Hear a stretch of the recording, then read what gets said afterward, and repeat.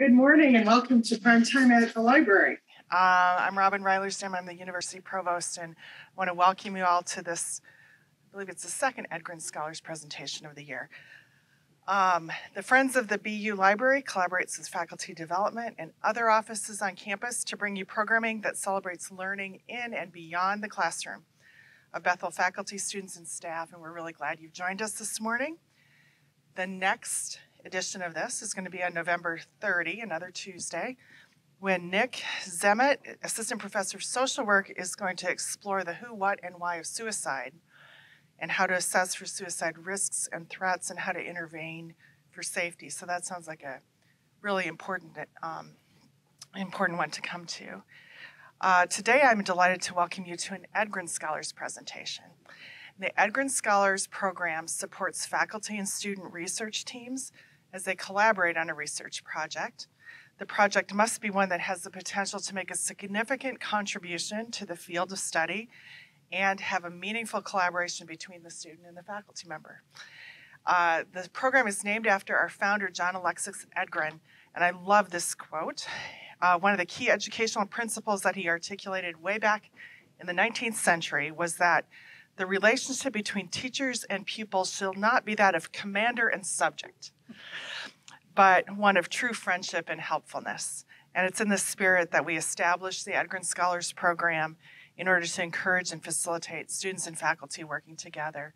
And I know that this is going to be a prime example of that going on this morning. Today's Edgren Scholars are Dr. Ripley Smith and Senior Kate Larson, and they're going to tell us about their Communication Studies project, No Place Like Home, Understanding Social Connection Amongst Those Experiencing Homelessness. So welcome, Dr. Smith and Kate.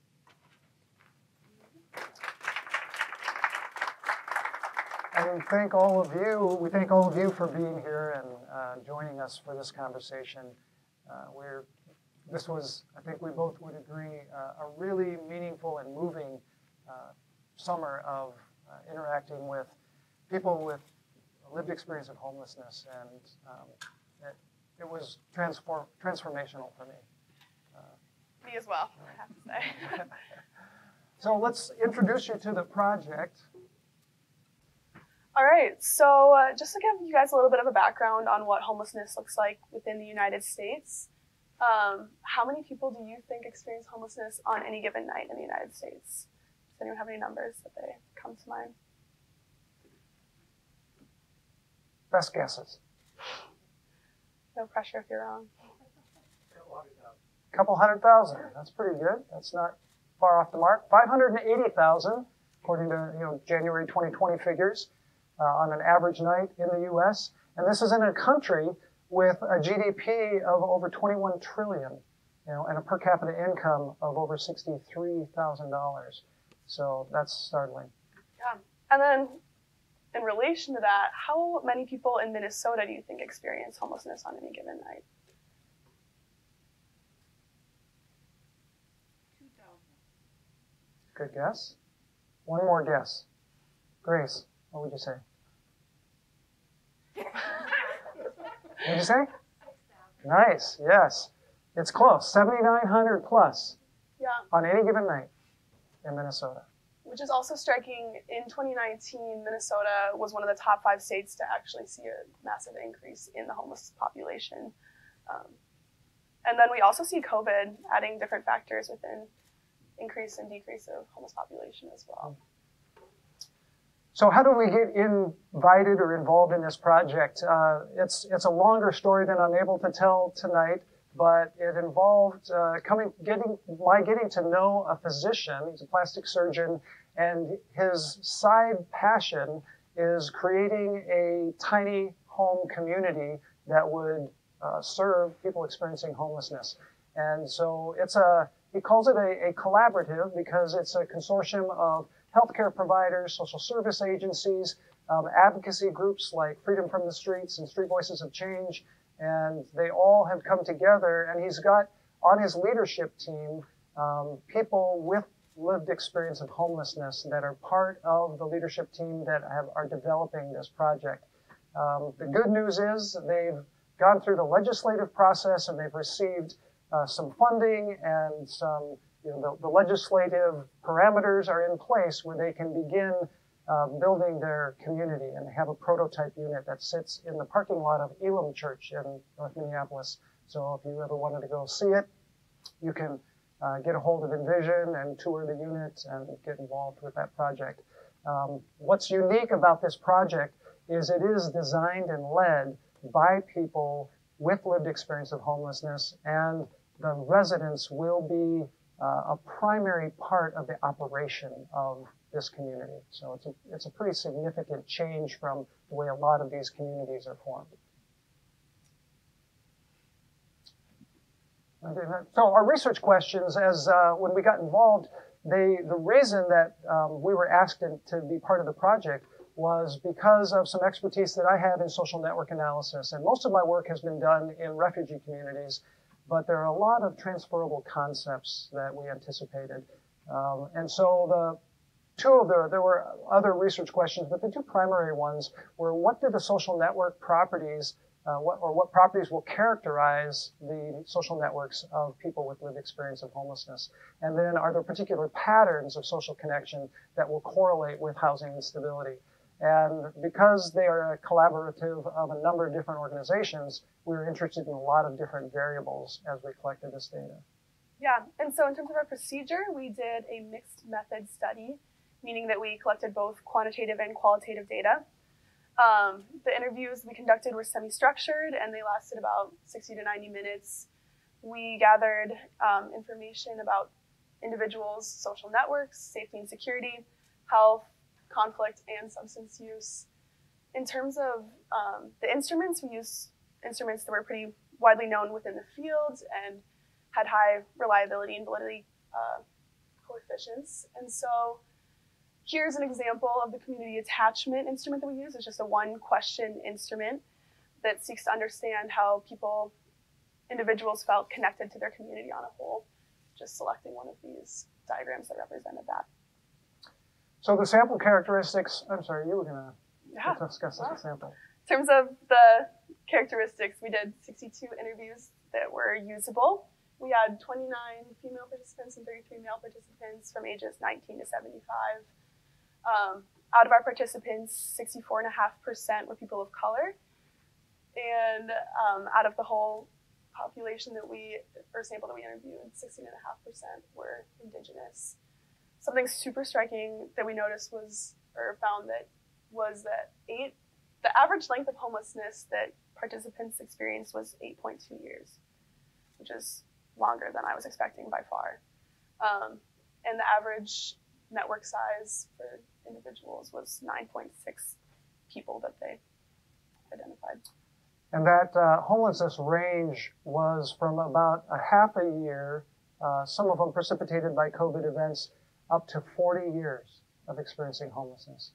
So it was a really significant wide range. So some of the demographics, the education, you can see that less than a high school degree is red, having a high school diploma or GED equivalent, about 22%. But there were a few of our participants that had college degrees. One had a master's degree in finance, but found herself homeless, or experiencing homelessness.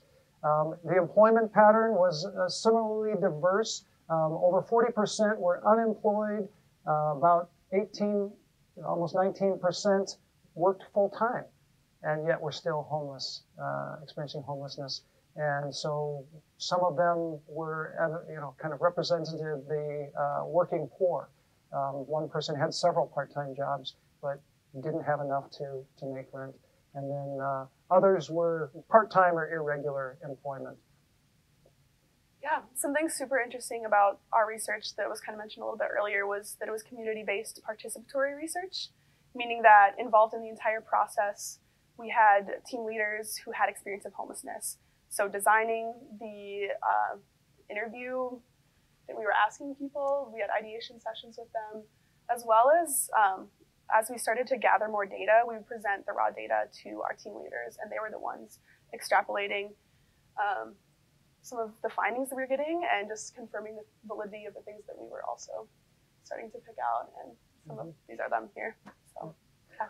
this was a brand new experience for me, having people who were not trained in research methods, did not have graduate degrees, but had a level of experience that offered a meta level to the data. Because we would sit down and talk through or show examples of our data and listen to some of the audio, which we're going to give you guys a sampling of some of those clips, and then to sit back and hear how they're interpreting what's happening and what's being said was fascinating.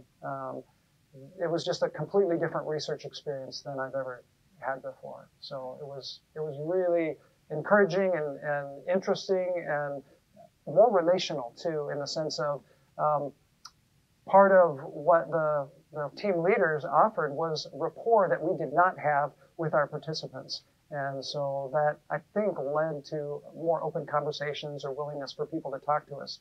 Because for us to recruit participants, we use organizations that they are leaders in, like Street Voices and Freedom from the Streets. And many of our contacts came through people that were directed to us by their efforts. So we want to get you into a little bit of the analysis and how we went about it. Because it was a mixed method study, we had both qualitative data and quantitative data. And so when we finished the interviews, and we did 62 interviews, as Kate mentioned, that were an hour to an hour and a half long. And so we have a lot of data. And I constantly have to thank Kate as well as apologize, because she did most of the transcription. And it was laborious because we tried to use Zoom that kind of captures a transcript, but we were, it wasn't good because we were all there right? We're in the middle of COVID. We're all masked up. The Zoom recordings were hit and miss.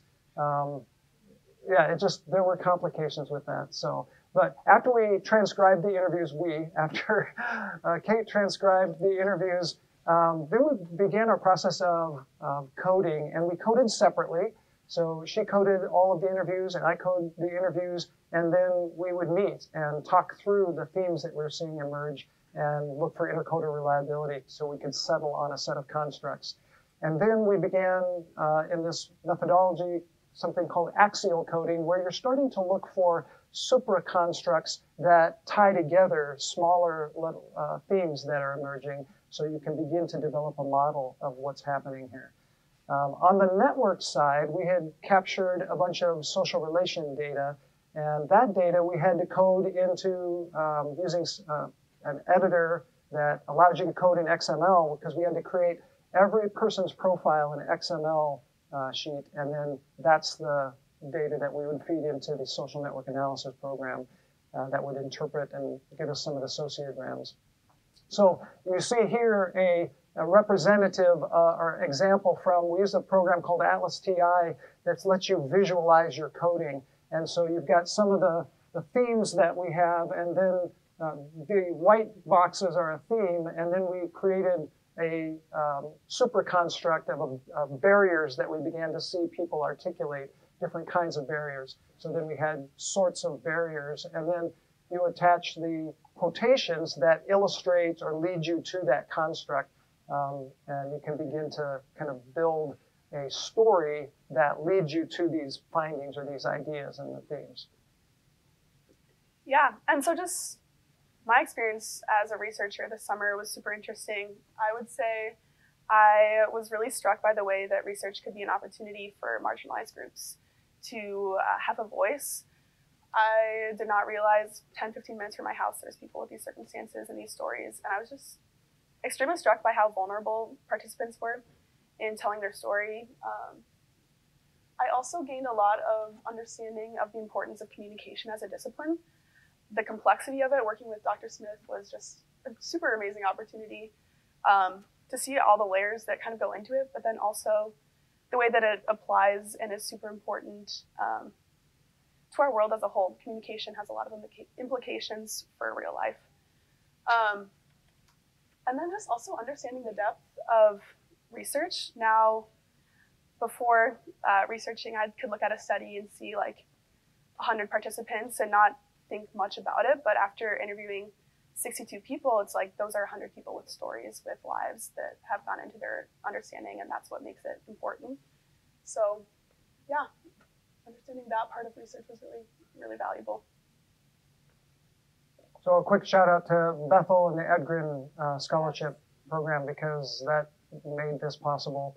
We also received some funding from Community Health Improvement Partnership outside of Bethel. So thanks to both of those organizations for making this possible for us to be able to focus on that. Yeah, and so we wanted to give you guys a little bit of a taste of what the interview was like in order for you to understand a little bit more about your own social network, to understand the greater implications. So you can pull out your phone and use your notes app. You can also just think about this if you prefer not to get out your phone. But in terms of our interview, we would ask participants when thinking about their social network, who are some people in your life that are in your corner, they love you, they support you, you know that they're going to be there for you, and they give you a sense of deep belonging. So you could probably come up with a number of names. Think of some specific people Yeah. who are there for you in terms of emotional support like that. Try to come up with some names if you can see them in your head.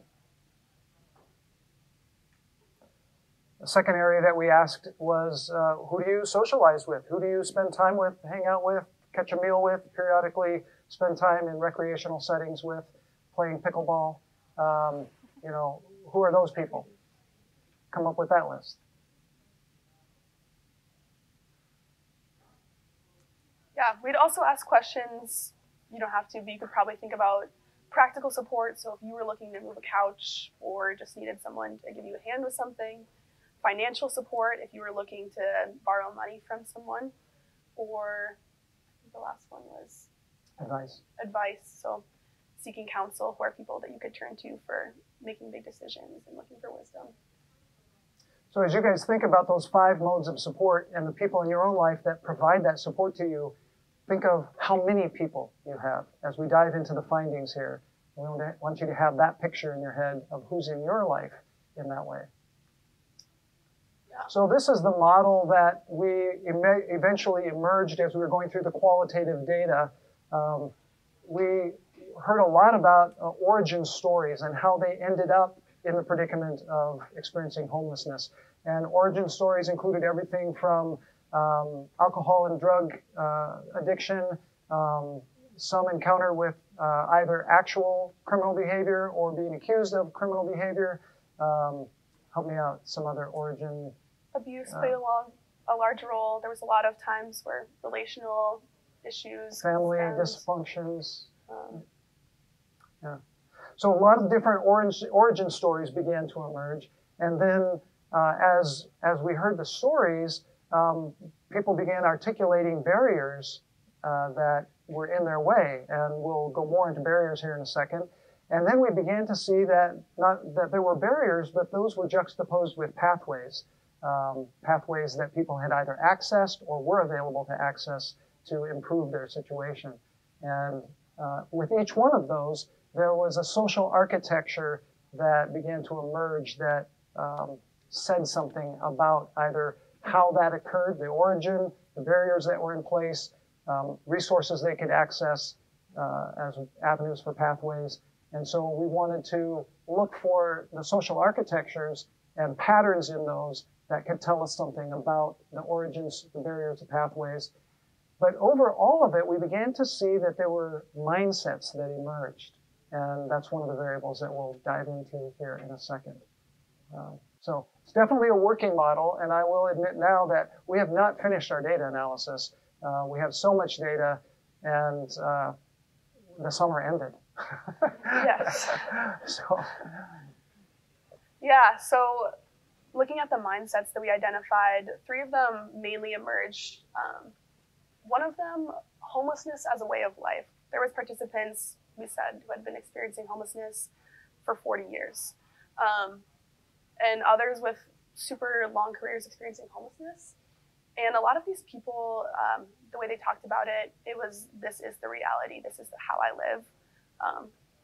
While a lot of them identified craving more outside of it, they really did not identify a lot of pathways, and this really seemed to be their way of life.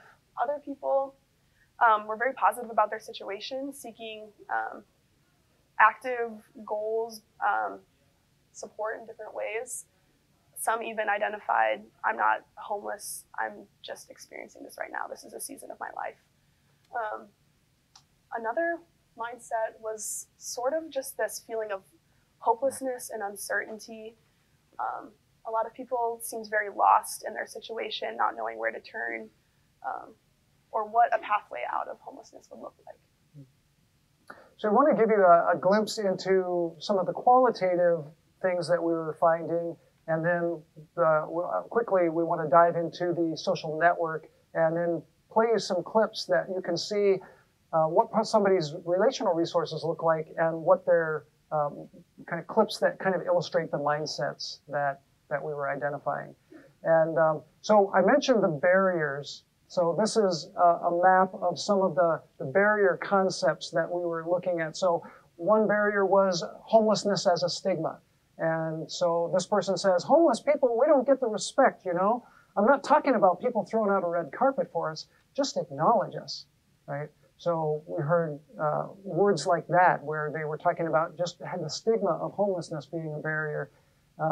Another barrier was injustice. So this person, he says, the system here has got me in a situation here, not just me and other folks. And so that's my roadblock. My biggest disability is the state of Minnesota.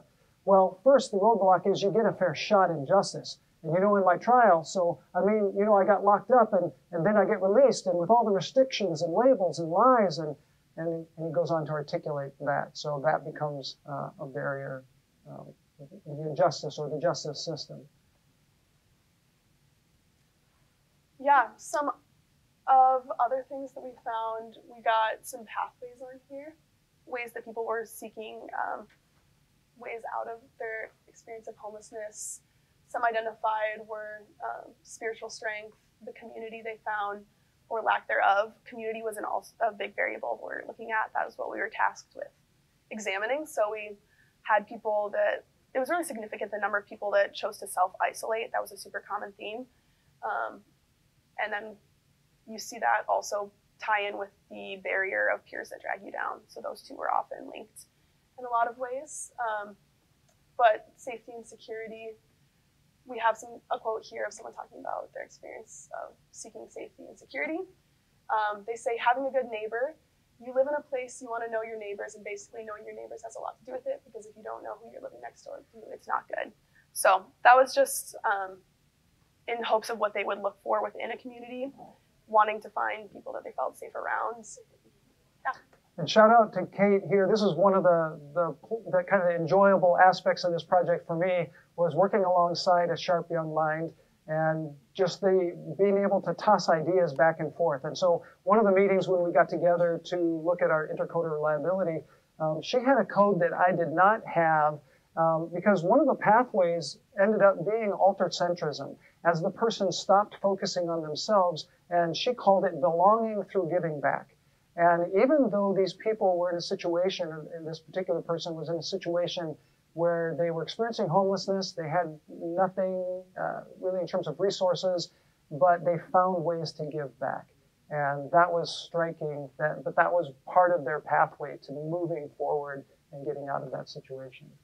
So we ended up, in terms of the barriers and the pathways, we could kind of juxtapose what are the various barriers that people encountered, whether it was a criminal history or their health or homeless stigma, the peers that drag you down, that came up a lot, that, you know, kind of the company that we keep was the theme, and how that can drag you back into certain kind of behaviors.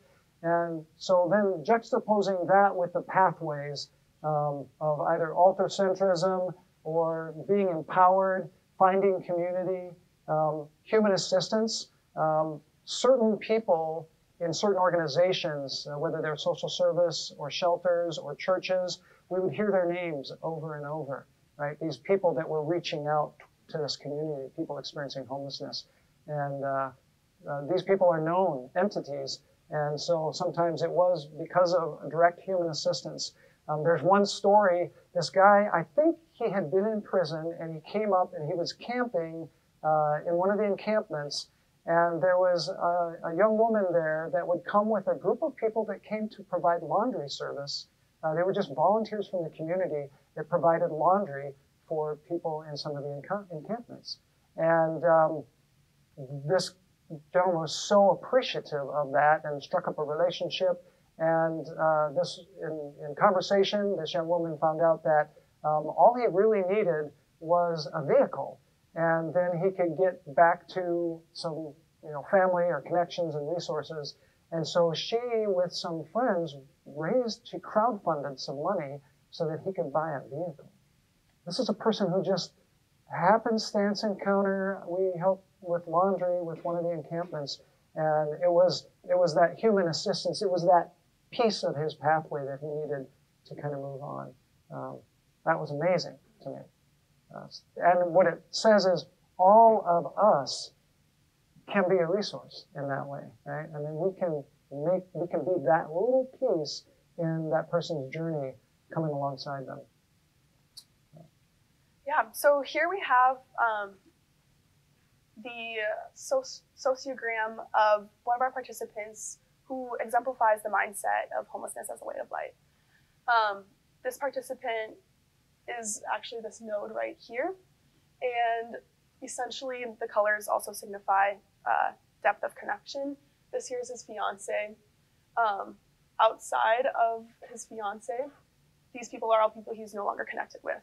This was his one person in his life. So if you think back to your social network that you were able to picture, the average number of people that our data was able to, participants in our sample were able to identify was less than 10. The average is about between 40 and 60. So, and this participant had 6 people that he identified. The density of his network was 0.286, and his attachment to his community, the way he felt attached to his community was very low at a 2. But something super striking was that he identified having 4 out of 5 on support satisfaction. He was almost completely satisfied with the support, which kind of exemplifies the mindset of this is the way of life, and this is the support I have, and I'm comfortable with that. This algorithm it's like these are atomic particles, and they're both repelling and attracting each other. And what attracts particles, the nodes together, is connection. So which is why some of these were family members back where he grew up. He left his home when he was 13. Family kind of fell apart, and he was put into a foster system, and then he just hit the streets when he was 13. And basically never went back to a home or stable situation. And so what you can't see is each one of these connections has a weighting to it, and it's based upon the number of resources that are available through that link, as well as the frequency of interaction. And even his fiance was only a 1 or maybe 2 resource connection. Right? This person had a very independent loner mentality and mindset. And we want to play you a little bit of the audio, and I've got this participant and then one other that I put in this audio, but we want you to hear their voices on this and part of their story. When we were in different city and state, I witnessed outreach people. Their purpose was to go in the woods and all these other little crevices of the city and find people and help them out of there with housing. Yeah. And what they found out was that these people that have been out there for extremely long period of time, didn't know how to respond to living a normal life. So some people don't know how to make that transition to live into a place. Even though it may be y'all's purpose to help people do that, some people are just going to be resistant to that because they're used to what they used to. Right. She's been homeless and she's going to be homeless. And if she had a place to go, she would screw it up somehow. Maybe not knowingly, but that's just her personality. Like I said, I've been homeless off and on since I was about 19. Sometimes it was cool, I've traveled across the country. I've been down and out where I had to go a month or two without being able to probably take a bath or get cleaned up and scrounging, you know, not knowing where the next meal is coming from, not knowing where anything's coming from. I've been down and out to that point. I'm down and out right now. Just because you're homeless doesn't mean you have to look like you're homeless. Doesn't mean you have to act like you're homeless. You don't have to wear the same clothes for a year and never get clean. I've been to that point, but I never stayed at that point for very long because it's not who I am. You can see some of the different mindsets that began to emerge in their stories, whether it was a temporary existence, something that they were in and out of, even though that second person had been homeless since, off and on since they were 19, and they were quite a bit older than that now. And the first participant that you heard had been homeless for 40 years. So you can kind of hear the mindsets that we were beginning to hear emerge. So this is a second participant, and this participant was a female who also had 27 years of homelessness. You see similar characteristics in her social network. It's very sparse. She's got 9 alters, so a few more than number 61, but not well connected. And I'm going to play you a clip from her too, so I won't steal her thunder. But she also sees her support satisfaction is pretty good. It's like there's a different metric for what is supportive in her life after that many years of homelessness, but sees herself, like the first participant you heard, as very detached from her community, not really feeling connected. Okay. I don't know a whole lot of people. Not just myself and my fiance, of course. I try to. Yeah. Don't want to hang out with anybody. I'm kind of alone. I have been all my life. So. Did you guys, can you hear that? Just like, I don't really know many people. I'm kind of a loner. I have been all my life. So now you get a little taste of why it was so hard for Kate to transcribe these interviews. Oh, yeah. Now that's a trust issue there. Yeah, I'm pretty independent myself. Okay. My dog goes wherever I go. Okay, so you travel? Sure. I don't travel, so I mean, for real, you know. I'm pretty much a homebody, but you know, if the dog, if I go outside, I take the dog off. Sure. Sure. Right. I don't know. I don't really count on anybody else. Sure. Okay. So that last thing she says, I don't really rely on anybody else. I don't depend on anybody else. And what we tend to see in these networks are a lot of isolates, right? They've got a lot of people that just aren't connected. And who these people are sometimes was striking to us, because they can be what, in social network analysis, you have strong ties, and a strong tie would be a family member that you see all the time, that you rely on, your roommates that you're really connected with. You might have classes with them, maybe you work with them. They're in multiple life sectors. You have a Bible study with them, you go to church with them. And so we've got multiple life sector people who offer multiple kinds of support through those ties. That's a strong tie. And you can go to them for advice and emotional support and just to socialize. And a lot of the people that showed up in these networks are what we would call weak ties. These are strangers, essentially, that they interact with infrequently, maybe provide one type of support infrequently to them. And yet, when we ask them, who do you rely on? That's who showed up in the network, are people like that, that are weak ties, that most of us would not include when we have a rich, social capital rich resource life with strong ties. Those weak ties usually aren't going to make the list.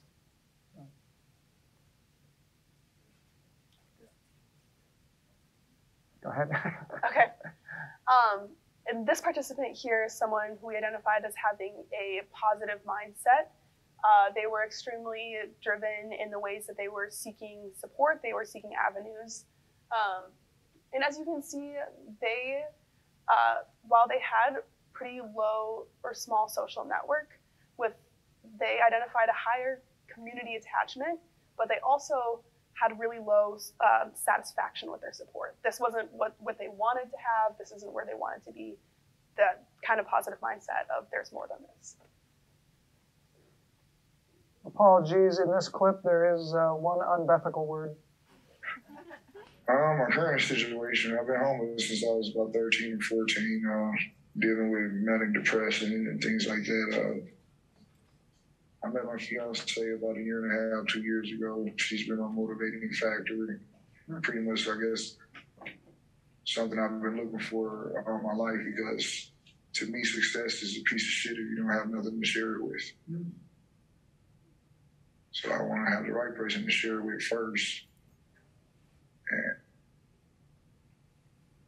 not just in regards to the financial success, but it's just all in all, general total reentry. On a bigger part, emotional success, because a lot of this homelessness is based off of manic depression. I'm gonna say 99.9% of all homeless people are depressed. You're gonna have a little criminality in there, you're gonna have a little psychosis in there, but for the root part, we're all depressed. And we gotta face the depression in order to begin our reentry. Just because you begin your reentry doesn't mean it'll be successful. Sometimes I wonder, where am I at in the world, or where am I at in my country? I'm just blessed that I didn't snap off, and I have the self-discipline that I have snapped off yet. And I have count my blessings just because I'm going forward. At least. So you can see the different mindset there, just in the not perceiving his situation as a permanent situation, and that he's taking steps to move forward. And you see it in some of the connectedness of his network too. He still has pretty low density in the network. In a well-connected, resourced network, your density is probably going to be up toward 0.45, 0.5, even 0.6. And a lot of our participants were in 0.2 area. So it's still a radial, sparse network, but he recognizes that, as Kate said. So, real quick, one last example. Why don't you talk about 37? This last participant is someone who seemed extremely uncertain about avenues and was experiencing a lot of hopelessness. Something super striking about her network was that the people that she identified, one of which was the repairman at the auto dealership that fixed her car, was someone that she named as a source of support.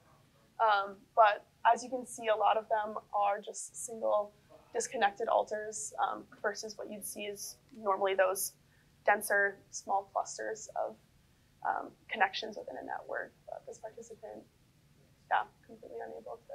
And some of the networks, we can kind of identify different sectors of where family are, where people they met in a shelter and they'd be connected. And hers was really difficult. I mean, she really didn't have any clustering going on in her network. She really was lost amidst this storm and had no strong ties. She was from out of state, came here to go to school, lost housing, and had been really flailing since then, dropped out of school, but she was working. And so she's working and still not able to generate enough income to find housing.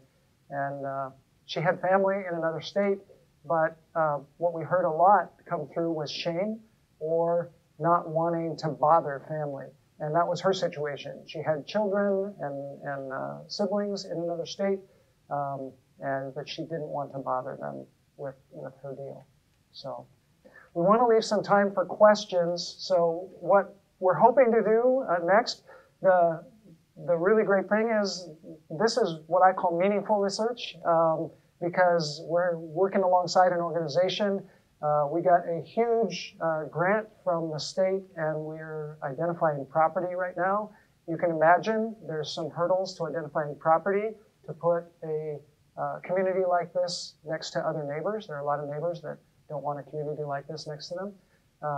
But we're working on that. We have already conducted 2 workshops with advocacy groups to train them in the kinds of things that we're identifying in order to establish a stable community, because we're going to need the participation of those advocacy organizations to try to make this a success. So we've already conducted 2 of those workshops, and the part of the reason for collecting this data was to create a baseline of community relational data, because we want to measure the relational resources once that community is started and do a longitudinal research project to see, how things are coming along. Are we improving the sense of community attachment? Are we improving the multiplexity of ties? Because as the physician that invited us into the project likes to say, he thinks this is the secret sauce. It's not just providing a roof for people. It's going to be providing a community that they can attach with. We know that there's a lot of barriers and mindsets that are going to be hurdles to that. And so we're hopeful that we can kind of walk along with them and be a part of that journey. So, and we hope to submit a publication so Kate can get her first scholarly journal pub. So that's in the works. This is where you ask questions. So Kate, at the beginning you said there were 3 bullets of what you had learned, and one is the importance of communication. I wondered if you could elaborate on that a little bit. Yeah, so I think it's really interesting. Something Ripley told me was a lot of people come in as different majors and then default to communication. There's this kind of notion that communication isn't necessarily reputable in the academic field, but this study was something. I didn't say that. Ripley didn't say that. Ripley didn't say that. That was not what he said. But that was sort of kind of like the stigma you hear when you hear people talk about communications majors. But this study and just working with Ripley honestly was an opportunity to see that communication is complex, and there's levels and there's methods that people have in doing this. And as we're taking methods class, the way that that is something that is super strategic. It's not something that is super frou-frou the way that I sometimes hear people think about communication. So it was a really amazing study to kind of understand the layers and the depth of communication as a discipline. I don't think she anticipated having to code XML documents in order to, that was probably new and unexpected. Other questions? When interviewing participants from shelter, a lot of the guests, are strangers at first, so they don't really have a social network at these institutions. Did any of them really mention ever kind of creating their own social networks based off of gender or race or anything like that? So you're right in that not many of them included people they met at the shelters as part of their social network. A few did. I guess frankly, this was a new population for me to interact with. I mean, this was like drinking from a fire hose in terms of understanding what people's experience is. And so that was, I would say one of the biggest things was that people tended to have a dog-eat-dog mentality, and so there wasn't a lot of grouping within the shelter system. There was a lot of theft, distrust, self-isolation, trying to remove yourself from your peers who were using substances to try and fight your own substance use battles. And so there wasn't a lot of people identifying connection with people in shelter systems. And I apologize, this was a movie this summer. We heard 62 really authentic stories, and it just was a lot. And so most of their community, most of them didn't have community at all. And most of their community was really distant. So they weren't even local. But there were some, a few, for instance, one did some of the shelters like Harbor Lights that's run by Salvation Army or St. Stephen's that really came through big for us and set up a lot of interviews for us. They have ways of connecting that people can connect. And so one of them had a running group. And that was really nourishing for them, was to have this running group. And they were all people who had experienced homelessness or were experiencing homelessness. And so things like that, or the community, one person talked about, he's like, I've been here, I know what it's like, and I know what I can be for somebody else who's here, right? And so saw himself as just taking care of his brother or sister, you know, and reaching out. And so there were moments of community like that just like, it was just inspiring to hear the perseverance. I have the same experience working in the refugee communities. I'm inspired by the perseverance and resilience, and because people are rebuilding their lives, right? And that's just amazing to me. I was intrigued that 3 out of 4 reactions showed it sounded like people had jobs there. That's surprising. Other people could comment on what you make of that. Yeah, so for one thing, St. Stephen's was specifically a shelter where a lot of couples came. They had couple arrangements, and so they were somewhere we often went. But for the most part, it was interesting. A lot of people did identify a significant other as kind of a safe person, and some marriages had lasted a significant amount of time. And they weren't always marriages. Yeah. They were significant other relationships. Yeah. But I think that was an artifact of conducting so many of our interviews at St. Stephen's that was specifically for couples. One of the messages that came through, though, it was kind of a barrier, a pathway at one, and that is that many of the women who had children and young children couldn't have their children in the shelter with them, or Child Protective Services had taken their children away, and that removed a source of inspiration or motivation for them when they couldn't be with their kids. And then there are very few shelters that allow mothers and their children to be there. I have one student who's doing her internship with one of those shelters, and she's here. And it's a new shelter, and specifically creating spaces where mothers can be with their children. Because imagine, I mean, you're homeless and your children get taken away from you because you don't have a home, but that's part of your motivation to move on in life is caring for your kids.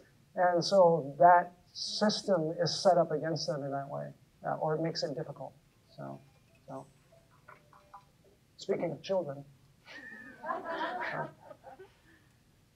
Yeah, I was curious if you could elaborate more on the Envision community overall and like what the next steps look like moving forward with like the funding from Bethel and just, yeah, what that looks like for the community. Yeah, go ahead. So Envision, they're getting private grant funding. So Bethel's not providing funding for Envision, but they do have, I think it was $1.5 million grant that they got, and that's going to allow them to build more units. The unit that we do have was in the opening slide, and again, I said that was in. It's a unit that has it's about the size of a cargo container, a shipping container, and then there's 2 units inside that space. So they're with that money, their first task is to identify some property, and once they have that, they're going to start building more units. The idea behind Envision is to create a sustainable community that is about 20% people currently experiencing homelessness, but with low mental health needs. About 60% of people who have or are experiencing homelessness, and then about 20%, and those people, I flipped it, yeah. It's 60% that have or are experiencing homelessness, but with low needs, because the needs are significant from either mental health or addictive, past or present. And then 20% would be people experiencing homelessness with significant needs. What I'm pitching, where'd Robin go? She left. What I'm pitching to Envision is the possibility of something like our social work house that we've had in the past. And wouldn't it be, I don't know, would it be possible to have students, as some of the participants in this community, that could be part of the stability of that community? That, I don't know, it's just an idea that's going in my head. But that's really where they're at, is finding property and then building units. And they've got some decisions to make in terms of management. How are they going to manage it? The goal is to have it self-managed by the residents. The residents get to decide that, though. And some of the interview data, they said, no, we want security people there. And other people said, no, the security people are the ones that are the problems in the other shelters. And so I think they've got to navigate that a little bit too. But that's, we are in partnership with Tasks Unlimited. Tasks is a nonprofit that provides mental health services and other services. And so they are our fiscal agent and they'll be the managing partner. So that's about as much as I know right now. Anything else? We're almost done. Last questions? Thank you all for coming. If you are interested in getting involved in this kind of work, I would invite you to look into organizations like Street Voices of Change, Freedom from the Streets, or some of the shelters that are constantly looking for volunteer efforts and work. There are lots of groups that spun up during the encampments, and there are obviously more encampments during the summer and whatnot, but there are lots of people that are out there making a difference. So.